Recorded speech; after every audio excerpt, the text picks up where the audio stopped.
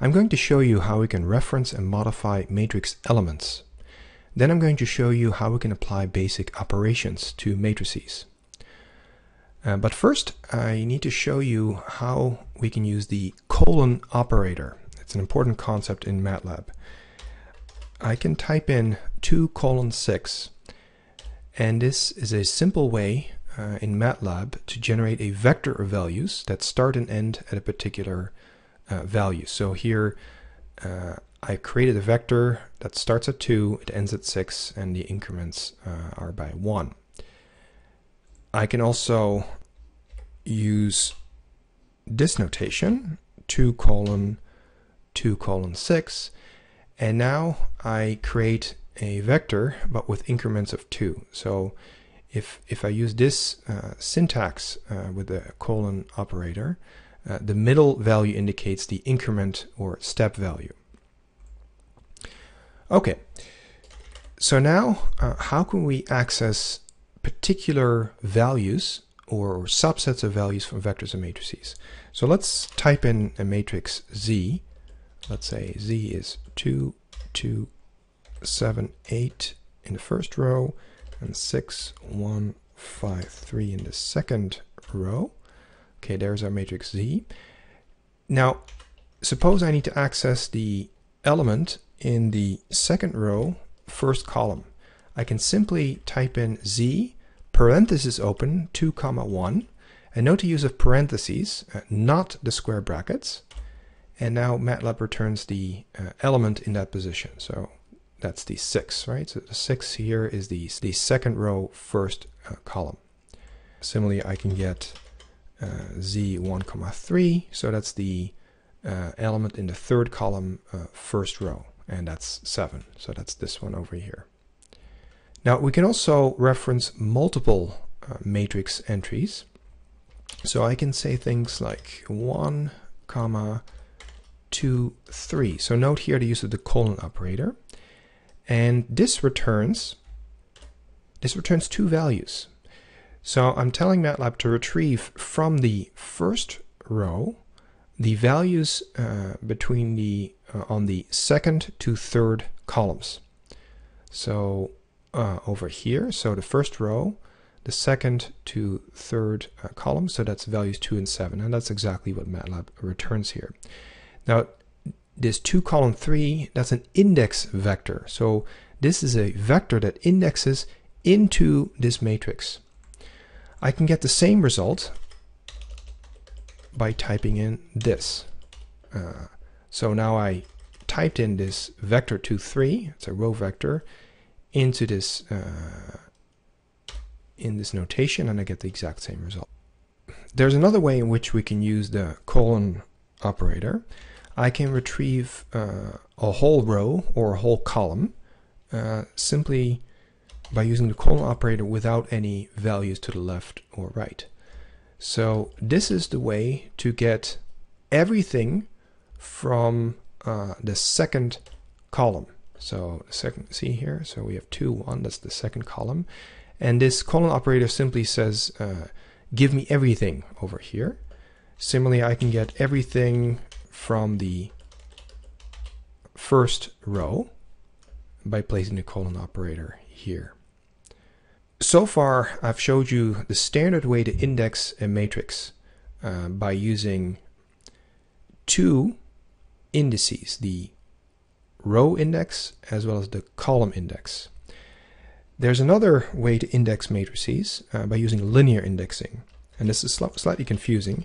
I can say Z and then colon, and this reads out the matrix in a different way. It unwinds the matrix column by column. So if I bring up the matrix Z again, and just now we can see this colon operator here reads out column by column, so 2, 6 followed by 2, 1 followed by 7, 5, that's the third column, followed by 8, 3, that's the fourth column. Now this is not a standard way of indexing a matrix, so you should be very careful. Whenever you deal with matrices, it's better, at least for now, to use two arguments to refer to the rows and columns. And don't use this linear indexing scheme just yet. Now, how can we modify matrices? How can we change elements in a matrix? This is the matrix Z that we have at the moment, but suppose we want to change an element in this matrix to another value. So I can change the first row, first column value, which is currently 2, to a different value. So let's say I give it 10, and note that I've now changed only this particular value. I can also use the colon operator to change sets of values. So let's say that I want to change the third and fourth column values on the first row. Let's change it to 6. So I have now changed the 7 and 8 to the 6 and the 6 values. I can also use a notation like this. I can try to change these last two values to 4 and 5. See, now these 6's are replaced by 4 and 5. I can also modify matrices by deleting rows and columns. So I can delete the fourth column like this, and now I have two square brackets that are have no values between them. So note now that the last column, the fourth column, is deleted. So this is how we can delete a particular column. You can also delete a particular row. So let's say that we delete the first row, and now we are left with 615. That's the second row from the previous result. Now finally, we can also apply operations to matrices. Let's retrieve our old definition of Z. I'm using the cursor up to go back to the previous command. Okay, so let's use that, do these values for matrix Z.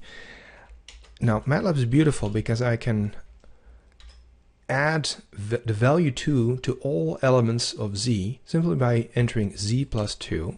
I can also multiply all values by 2. Then there's the transpose character, this character.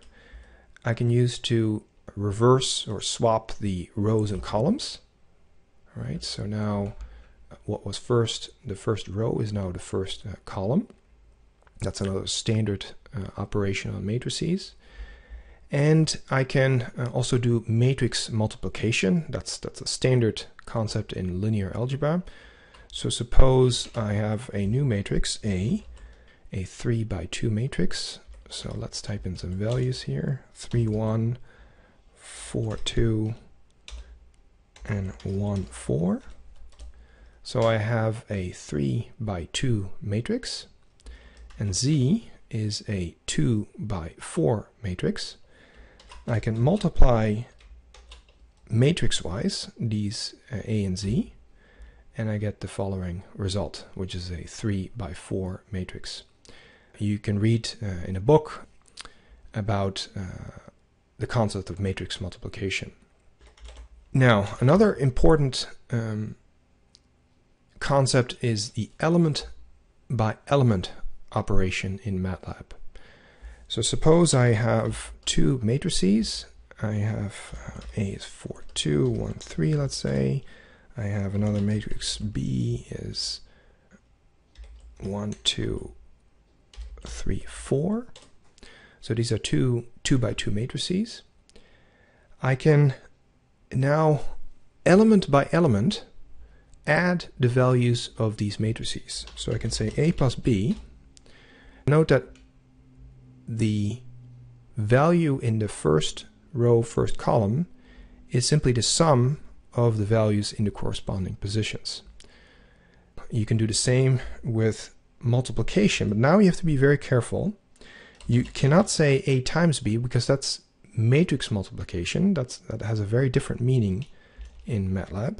If I want the element-wise products, I use the dot symbol. So 8a dot times b. Now I get the individual elements that are multiplied. So the first element 4 times the first element 1 here equals 4. Similarly, I can do element-wise division as follows. And I can also raise a matrix to some exponent. So suppose I want to square all the values in A. I have to do this element-wise. So again, use this dot symbol to indicate that you intend to do these operations on the element by element basis. So these are the values squared, and this is very different from this notation where you don't use the dot symbol. So this is the same in Matlab as A times A using the matrix product. So it's essential to use the dot symbol to indicate that you want to apply the element by element transformation.